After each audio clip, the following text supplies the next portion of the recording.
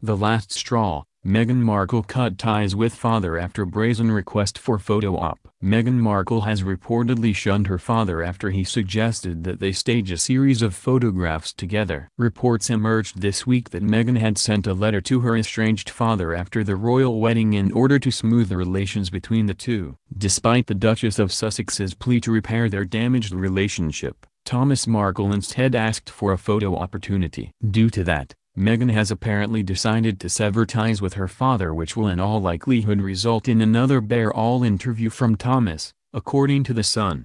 Despite her father's somewhat insensitive request, Meghan's half-brother, Thomas Jr. has revealed that it is his father's life mission to be reunited with the Duchess.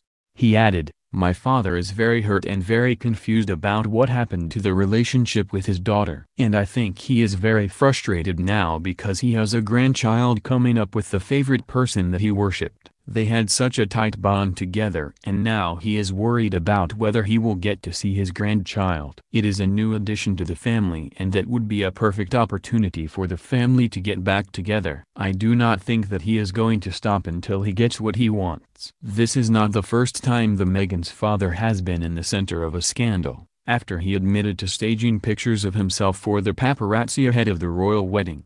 Unfortunately, he also missed his daughter's wedding after suffering a heart attack, which resulted in Prince Charles having to walk Meghan part of the way down the aisle. Thomas Jr. added, he just wants to hear from his daughter and have her back in his life. His son also added that he is worried for his father's health, as the stress of the strained relationship is taking its toll.